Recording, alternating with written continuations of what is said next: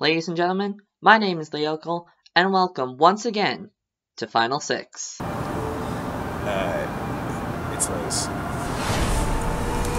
Liz? I'm sorry. That's it. Grab your torch. Person put out a Survivor Terrapin Trials. Holly. That's 3. That's enough tonight. Well, Victoria.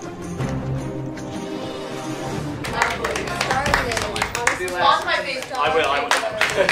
Holly, this is not a community idol, which means all votes for Holly will still count. This video is part 2 of my fan survivor history of the 3-2-1 vote.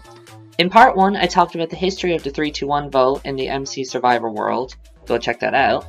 And now, in this one, I'll be talking about the history of the 3-2-1 vote in the College Survivor series. Specifically in Survivor Michigan, Boston, Maryland, and Syracuse, as those are the ones that I have watched. With that being said, let's start off with the history of these votes in the world of College Survivor.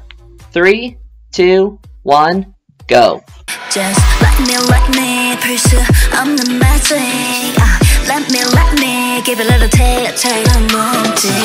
We start off with Survivor Michigan with the first season Survivor Victor's Valiant in the double tribal at the final 12. In this tribal, the 3 former Neela members, Turovsky, Angela, and Cooper, were against the 3 former Maison people, Cam, Leia, and Liz. In this situation, no one was flipping. While Cooper was considering flipping since he wanted to work with Leia and we're talking about maybe splitting the votes between Turovsky and Angela, Turovsky had an idol and planned on playing it. He didn't know if the Maison people would target Angela or target him. When it came to tribal, Turovsky decided to play his idol on Angela. After that, Leia played her idol on herself, fearing that they voted her between her and Cam since Liz won immunity. The votes were read and the Maison's 3 votes for Angela were cancelled, as well as Turovsky's vote for Leia. But the Neela 3 split their votes between Cam and Leia, and with Cooper and Angela's votes on Cam, that led to him being voted off. The next and last time we see a 3-2-1 vote in the Michigan series was again at the final 12 of Survivor Wolverine Wars, with the El Norte tribe going to their 3rd tribal council. In this tribal, it looked like it would have been a simple vote on Nate since he was on the outs. However, it got leaked to the tribe that Jack and Camilla were playing both sides, between working with Ben and Katie as well as working with Nate and Megan. So when Nate leaked this plan to Ben and Katie, they wanted to turn the game on his head and vote out Jack, the 3 of them plus Megan. The problem with that being the fact that Megan then leaked that plan to Jack and Camilla, wanting to work with them over Ben, Katie, and Nate. And Jack, getting worried, went to talk with Ben and pretty much begged Ben for forgiveness and a second chance with them working together in the game. So when it came to tribal, Nate went with the plan to vote out Jack. Ben decided to give Jack a second chance, so he and Katie went back on the Nate plan. However, Jack, Megan, and Camilla went to vote out Ben due to wanting to make a big move in the season, his reputation from his last season, plus the fact that it got leaked that he was leaking some information over to the Tokidoki tribe via IP, shocking everyone, their tribe, the crew, the audience, me. Fair to say this is not one of my favorite votes. We now move on to Survivor Boston, where they only had one 3-2-1 split vote so far, and that was in their first season Survivor Freedom Trail, and it was at the final 11 double tribal council. In this tribal, it was 4 OG Inferno members, Brian, Daniela, Elvis, and Giselle, versus 2 former A Tribe Called Quest members. Yes, that was the name of their tribe, Peyton and Kate. However, this was different than most 4-2 majorities. The majority 4 were split and targeting each other, with Brian and Daniela versus Elvis and Giselle, with Kate and Peyton in the deciding position. Since Elvis won immunity, Brian and Daniela were targeting Giselle, while Elvis and Giselle were wanting to split the votes between Brian and Daniela, with Daniela being the main target.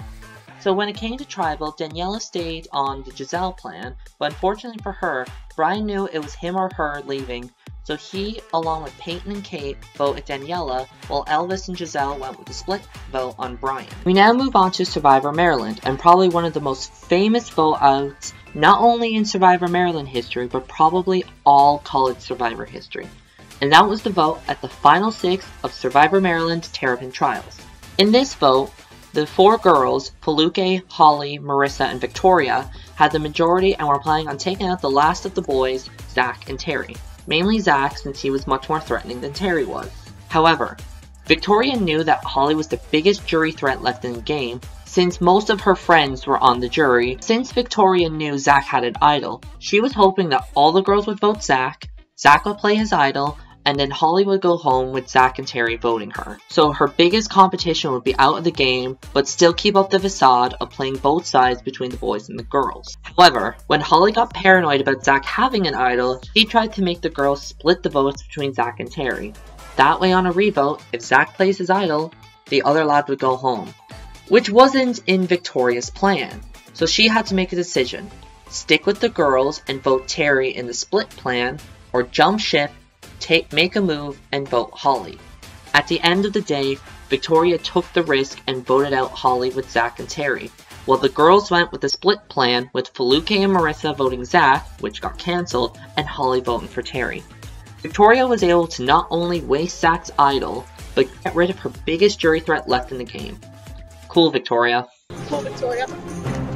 The next season, Survivor Guts and Glory, is the next time we see a 3-2-1 vote happen at the final 13, where the 2 Ula Ula members, Brian and Alan, were facing a Sokotoa 4 majority, with Shannon, Evan, Micah, and Molly.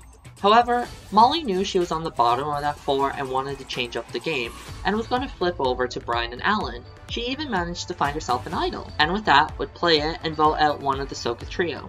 While the Soka trio were planning on voting Brian, since Shannon knew Alan and wanted to work with him later in the game, so that left Brian. Tribal came, Molly played her idol on herself, thinking the Soka trio knew that she was flipping and would vote for her.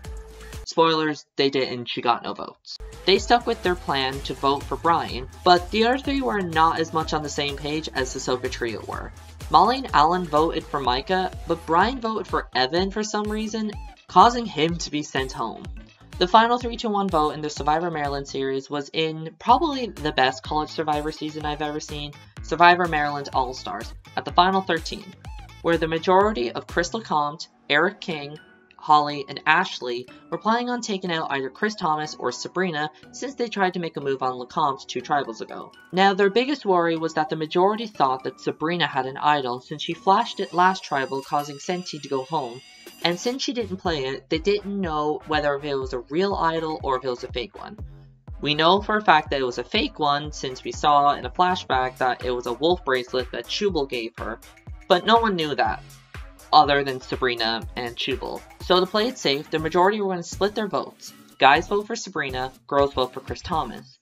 So when it came to tribal, Sabrina's acting didn't work a second time. The majority stuck with their split plan. LeCompte and King voted Sabrina, and Holly and Ashley voted for Chris Thomas. It was signed, sealed, and over for Sabrina since Chris Thomas also voted her off, ensuing that he would survive over her. As for Sabrina, she just voted for Holly for a random reason. Last, we come to my most recent college Survivor obsession, Survivor Syracuse. This series also only has one 3-1 vote so far, and that's in Survivor Snakes and Secrets at the final 6. In this tribal, Summer was an obvious target since she was the last member of her alliance left, and with how bitter the season was a huge threat to win since all of her friends were on the jury. However, within the majority, things were afoot. A trio of Addie, Derek, and Mike were threatened by the one Maroon 9 member in their alliance, Miss Geneva, and always had mistrust with her, despite her always voting with them. They also feared she had a story if she got to the end, despite the countless times the jurors say they weren't going to vote for her, and feeling they can get rid of Summer at any time. Plus, they feared Geneva's growing relationship with Austin. So, at Tribal Council, they took their shot and voted off Geneva.